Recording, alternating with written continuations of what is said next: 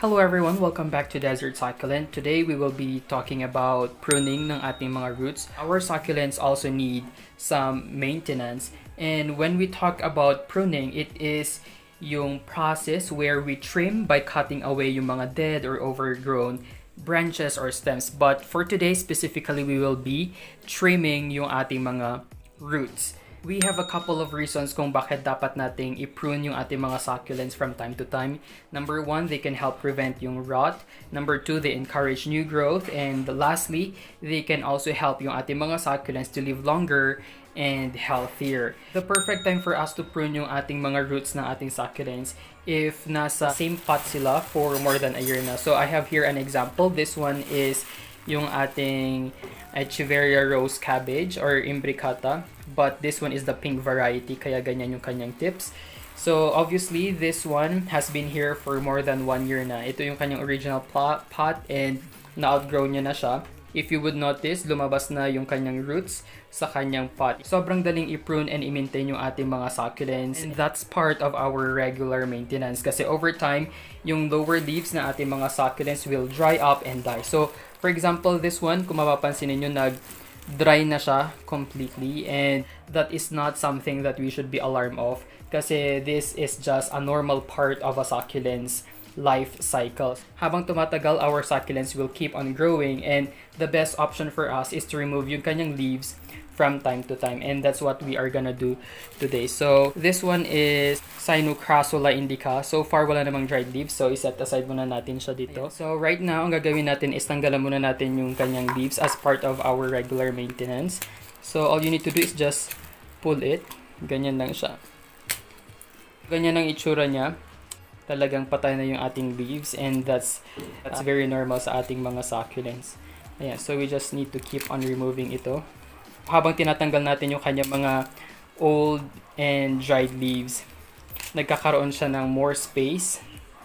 Ayan, so kanina this one is very compact, but nung tinanggal natin siya, nagkaroon tayo ng allowance between the leaf and the soil.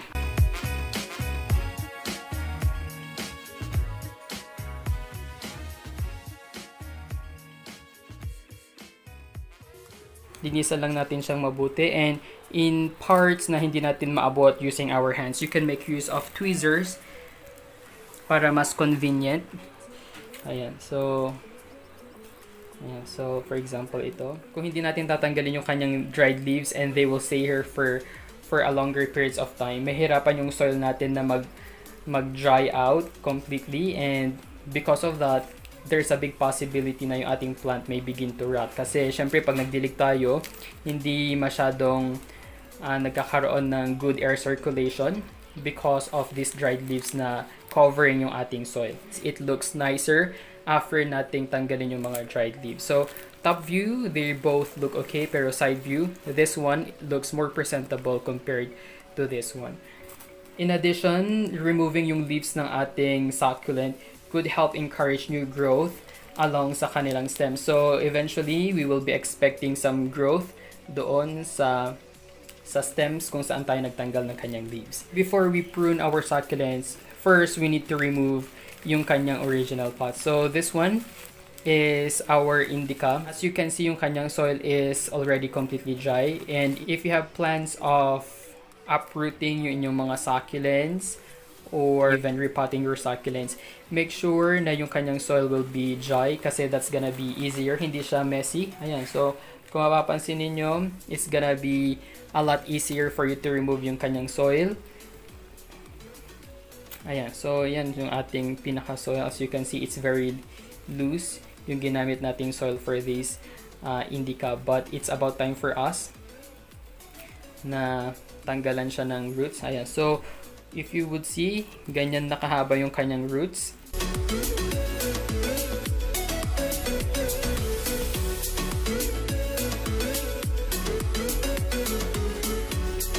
You have an option if gusto nyong bawasan lang siya ng konti or totally tanggalin yung mga roots niya. We always need to make sure that our pair of scissors or shears are clean before pruning yung ating mga succulents to prevent our succulents from getting a disease. And I'm using 70% isopropyl alcohol.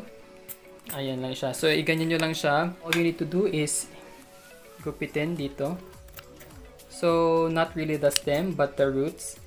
Ayan. So if you are doing this one, you would expect na some leaf might fall off kasi syempre while handling it, hindi maiwasan yun. But we really need to be extra careful. You can always propagate yung mga leaves na natanggal.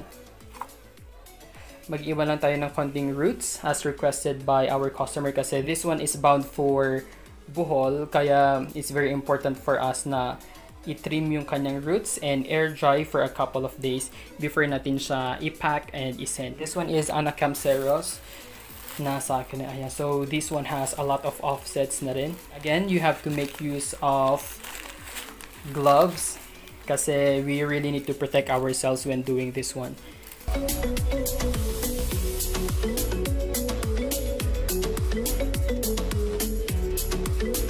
So na to, sayang naman kung hindi natin siya i-reuse, but we cannot just reuse it basta-basta. We have a proper way of preparing our soil na nagamit na just in case you want to use it again. So we also need to check for some signs of pests kung meron man. For example, if there are mealybugs sa roots, mga ants, or others, tatanggalin natin lahat yan. But for this one, I think healthy naman siya. Ayan, ang dami niya ng offsets. So we also have this. For example, we have this one. Ito kasi yung mga nasa lower part na leaves and naiipit sila. That's why nagkakaroon sila ng parang dent marks here. You can also remove it if you want. Kung ayaw yung tanggalan, it's also okay. But for me, I will remove it kasi I can use this for propagation. So top view ng ating Anacampseros will be like this. And sa baba, ganyan na itsura niya. And we will try to trim yung kanyang roots. Again, using our scissors. So, ganyan. So, you really don't need to be afraid pag tinatanggalan nyo siya ng roots kasi it will eventually grow in time. Yes. You can also make use of some brush na ganito. This one is yung typical na brush for paints. You can just use this to brush off yung mga remaining soil sa ating succulents. And still, if there are remaining soil na nandito na gusto nating tanggalan, you can make use of our soft tip na mga brushes.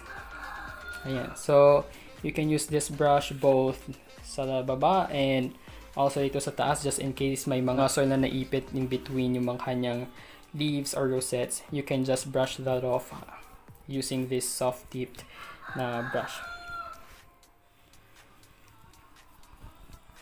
Ayan. So, we are done with this Anacampseros. So, ilagay lang natin siya dyan and we will air dry it for 7 days. That's our standard air drying time. We have here Lovely Rose. So again, we have dried leaves sa kanyang baba. We just need to remove it. Ayan. So medyo madaling tanggalan itong si ating Lovely Rose kasi may isang stem lang siyang ganyan. So let's remove. We can easily see kung ano nga ba ang bagong roots at saka old roots. I will show you. Tanggalan lang natin ng konti itong kanyang roots. Ayan. So itong part na to, this one is the old roots and mapapansin nyo yung kanyang, ito, yung mga, yan o, yung white, yung mga yan yung mga bagong tubo na roots. You also have the option of washing completely with running tap water ang inyong mga succulents if you wish to completely na matanggal yung kanyang soil. Cut lang natin ulit. Ayan, so tanggalan lang natin sa gilid-gilid. So, for example, unintentionally nasobrahan kayo ng pagtanggal ng kanyang roots, you really don't need to panic or worry kasi all you need to do is air dry yung inyong mga succulents. So, tanggalin pa natin to mga to.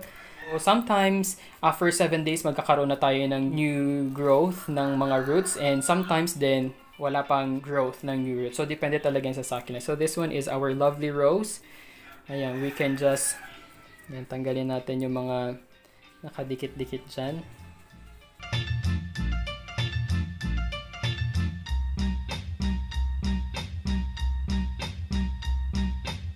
We have a new offset dito and makikita nyo wrinkled siya kasi hindi siya watered for almost 2 weeks na. Ganun kasing ginagawa ko if I will repot or change yung soil ng ating mga succulents. I make sure na hindi ko sila dinidiligan kasi it's gonna be more convenient for me. The next thing that we need to do is i-air dry natin ito. That's gonna be the second part of this video na dapat ninyong abangan.